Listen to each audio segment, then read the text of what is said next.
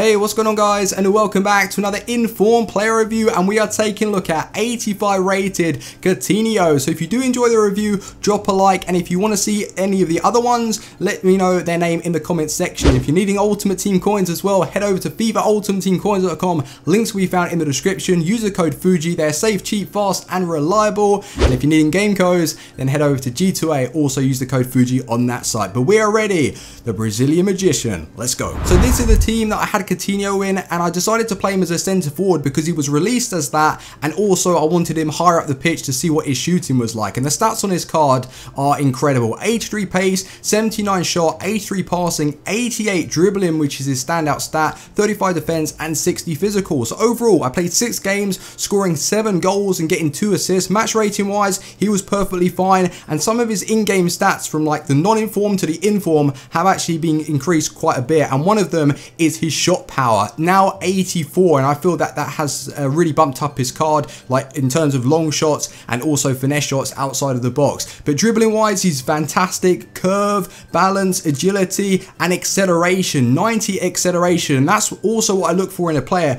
not particularly the sprint speed, but just how quickly he can get off the mark and burst past players to create chances. So yeah, if you want to pause the video, please do, to check out his stats, but we're ready for the clips. Let's go. So what you see is what you get, but with this informed Coutinho card, he does it so well. Dribbling wise, fantastic. Ball control, even skilling, he feels really responsive. And what I actually use him for is when I'm in like situations where my opponent's closing me down, I can get myself out of them, because Coutinho, not only has he got good ball control, but with that acceleration you can easily just burst away, create space, and then you have the options to either pass it, good range of passing, short and long, or you can finesse it. And with that shot power, it's really helped him in that department. I was throwing goal, I was finessing it, I was shooting across goal, and his finishing does actually feel really good. Obviously you're not gonna score every single one, you'll miss on occasions, but that goes without saying. And positioning wise, I had no problem playing him as a centre forward. So the beauty of this card is that you have the variety to play him there, or a cam, or even